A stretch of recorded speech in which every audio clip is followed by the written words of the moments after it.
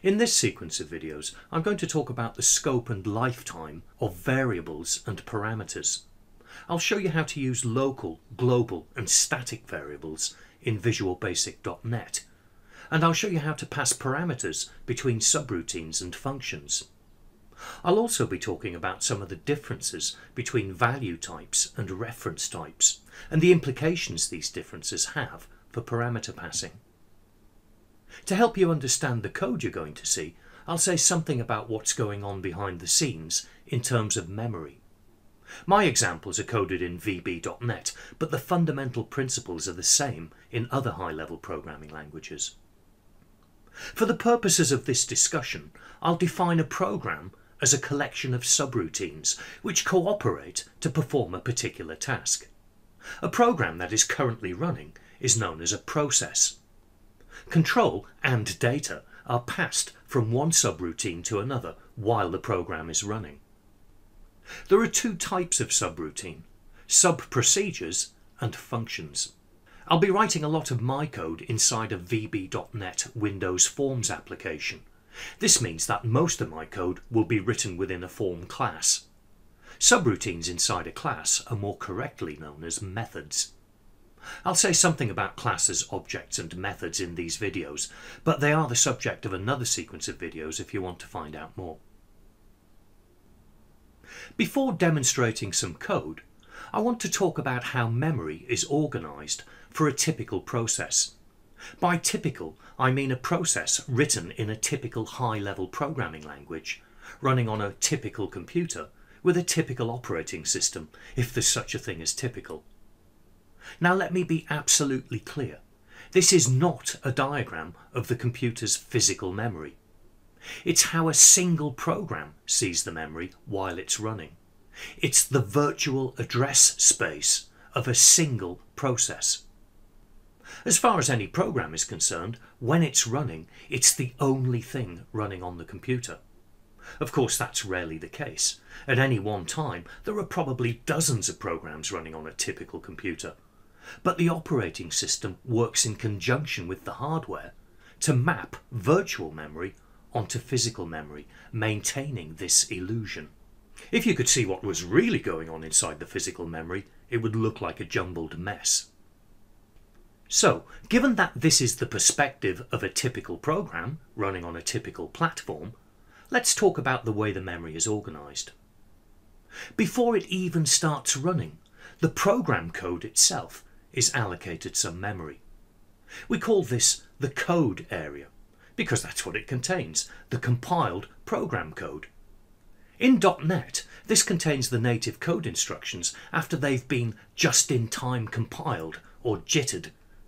The executable code can be allocated a fixed amount of memory because it's known in advance and it won't change. We say that the memory from the code area is statically allocated. Depending on the language, a fixed amount of space may then be allocated to any program data whose space requirements are known in advance. This includes space for any global constants or any variables declared as static. The amount of space needed was calculated by the program's compiler based on the data types of these variables and constants. This area of the virtual address space is labelled as static in this diagram because once it's allocated it won't change in size for the duration of the process. A static area is used by languages such as C, Java, Pascal and Python. You may see similar diagrams in which the static area is labelled data. In .NET, things are somewhat different, as you'll see later. The other two areas on this diagram are the ones that concern programmers most, the stack and the heap. These are dynamically allocated. Their size can't be known before the program starts, and their sizes can change at runtime. The stack and the heap are at opposite ends of the virtual address space, and they grow towards each other. This arrangement makes best use of the virtual address space. The stack is properly known as the call stack or the execution stack. When a subroutine starts running, it's automatically allocated some space on top of the stack. This is known as the subroutine's stack frame.